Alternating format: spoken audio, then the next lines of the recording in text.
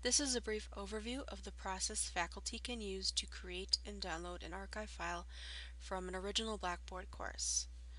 So in this example course in Blackboard, I've developed some content, assessments, announcements, everything I'll need to facilitate this course. Let's say that I want to repurpose this content in another course shell. So to do this, I can create a package file that contains all of the course's content, and that's called an archive file. You can download an archive file from your course at any point in time. It won't impact the original course in any way. It's just creating a snapshot of the course's content at that point in time and then downloading it. Okay, so to do this, I'll go to my course's control panel, go to Packages and Utilities, and choose Export Archive Course. And if you've never used this process before, this page will be blank. What you'll do is click on Archive Course, and if you want to, you can click Calculate Size just to get a rough feel for how large this file is going to be. And then once you are ready, just click Submit. You don't have to add any other settings. You'll see this confirmation bar at the top saying the action has been queued and email has been sent when the process is complete. So you'll get an email when the archive file is ready to download from the course.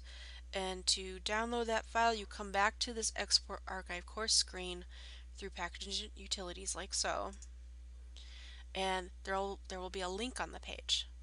So to download this content, roll your mouse over the blue text of the link, right click, and then go to Save Link As from the context menu.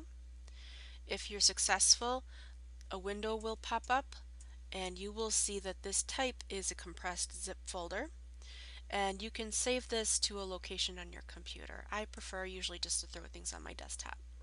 So I'll go to Desktop. This is the name of the file. This is the type of the file. I'll just click Save to go ahead and save that.